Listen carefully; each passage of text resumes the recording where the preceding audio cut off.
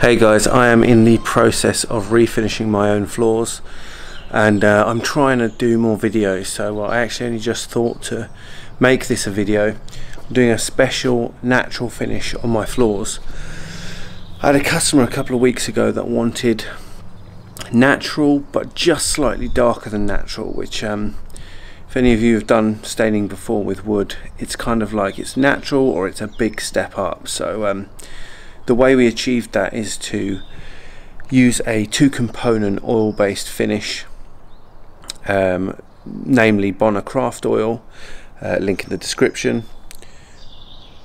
And then to go over the top with polyurethane. So I'm not a big fan of oil as a finish. I just don't think it lasts very well. It's very susceptible to stains. So I put this craft oil down, and then after, you need to give it at least 12 hours to dry, and then I applied 2 coats of Bona TRAFFIC HD, so it's really resilient and hard wearing. Hopefully I'm not going to need to do it for a long time. But before I show you the outcome, I'm just going to show you a few of the steps that we went through to get this finish. So it is a bit more of an involved finish, a bit more difficult, so probably not something for the DIYers, but I thought I'd add it as a video anyway. Hopefully you like it. If you do, obviously click like and subscribe, all of that stuff. So let's have a look.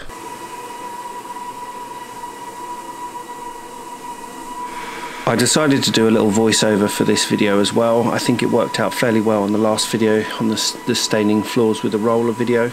So it also gives me the opportunity to mock myself. Check out those trainers. It's embarrassing.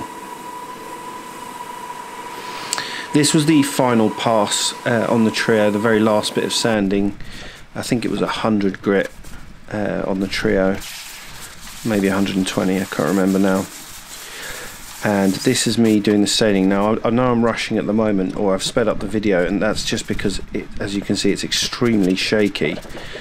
I think my helper was hopped up on caffeine. So there we go, it's slowed down a little bit now. So I'm using a sprung trowel just to spread the oil over the surface. I'm not trying to keep it super clean, as in, you know, keep that thick wet line to the edge. I am leaving a fair amount on the surface just to allow it to soak in and to leave some extra for buffing in the next stage of the process. So with this oil, you trowel it on like this, and then you buff it in using a buffing pad. I use a tan pad in this, it's not too abrasive. So you're supposed to leave an excess on the surface in order for you to spread around. I end up pouring a little bit extra on the floor just to give it a bit more to spread around. But once you have spread it around with the buffing machine, you leave it for about 20 to 30 minutes, and then you put a towel on, as you'll see, to buff off the excess. Also go around the edge, rubbing off the excess with a towel, and then that needs to dry overnight. So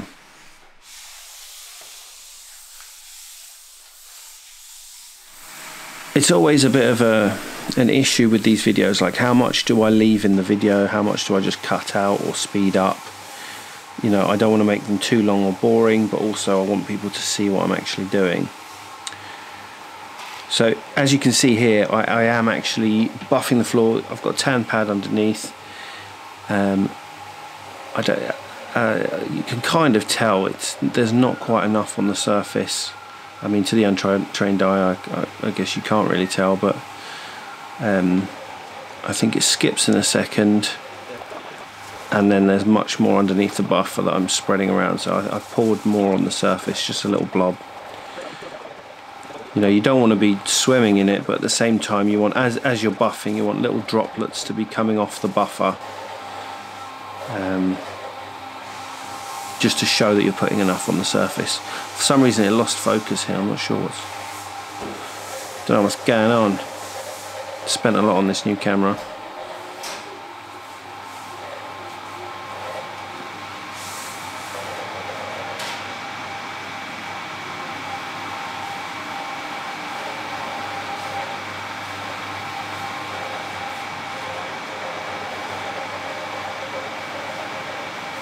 It's a very satisfying job, this.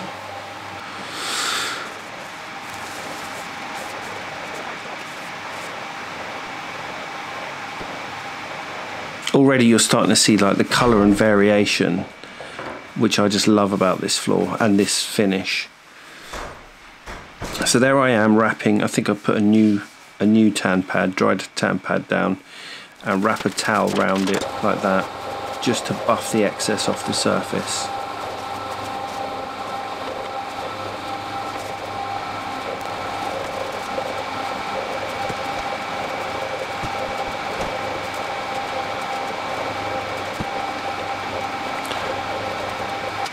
I was so embarrassed about my trainers that I decided to take them off and put these blue things on.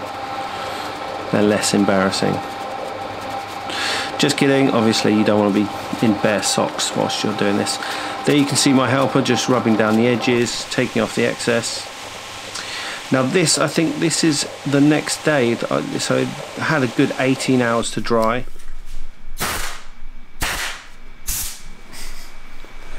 This is why my helper hates me. I think I'm funny.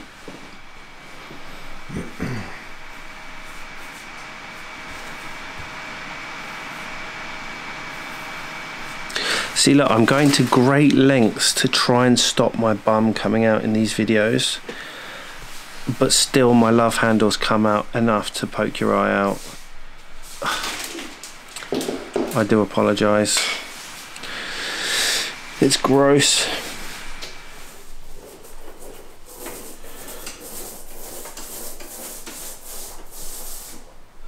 That sound is so hollow, it was scary. That's exactly what I was just thinking. There's not a sound. The roller. Yeah. Something with this roller, for some reason it sounded really hollow. I cannot remember why that upset me so much, but... So this is the first coat going over the floor. This is Traffic HD. Link in the description. With Craft Oil 2K, the only thing that you can overcoat it with is Bona Traffic HD. So you can't just overcoat it with like Bona Mega. It needs to be the 2 component.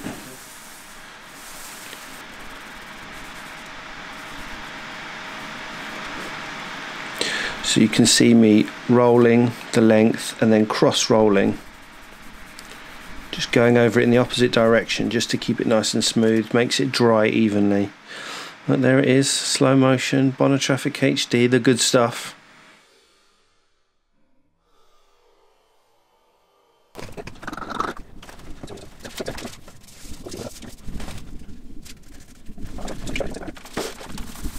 Again, I just want to show more of what I'm doing. You know, I don't want to just cut it short. Okay, so that has dried, and now buffing before the final coat. This was a 150 grit Bona Scrad wings, so just think 150 grit sandpaper. Again, if you're doing this, you don't need a buffing machine.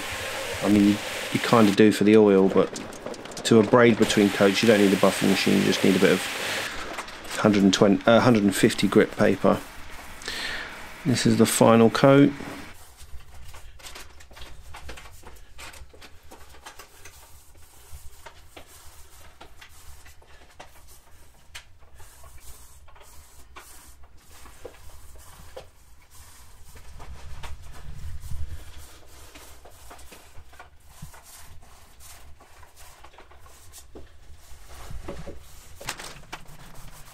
You can see that reflection in the floor just beginning to appear.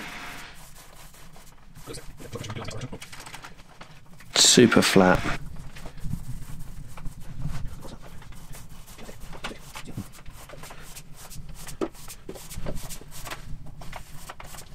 Okay, let's take a look. Hopefully you like it. Right, here we go.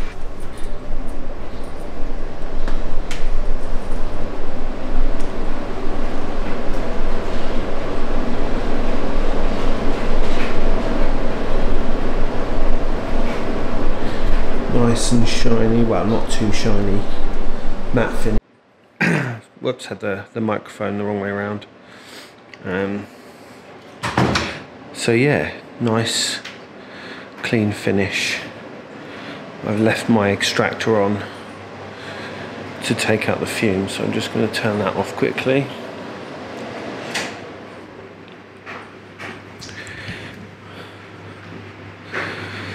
So I fit this floor 2 years ago, and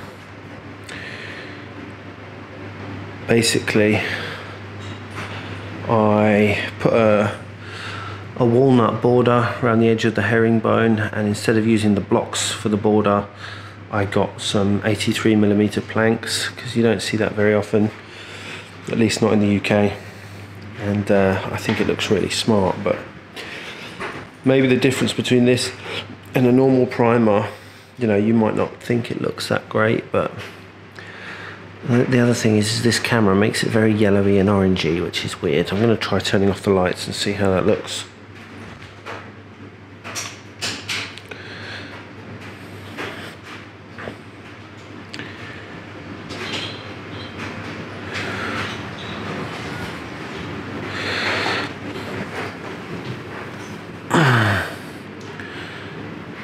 I've got a couple of pictures, I might add those in.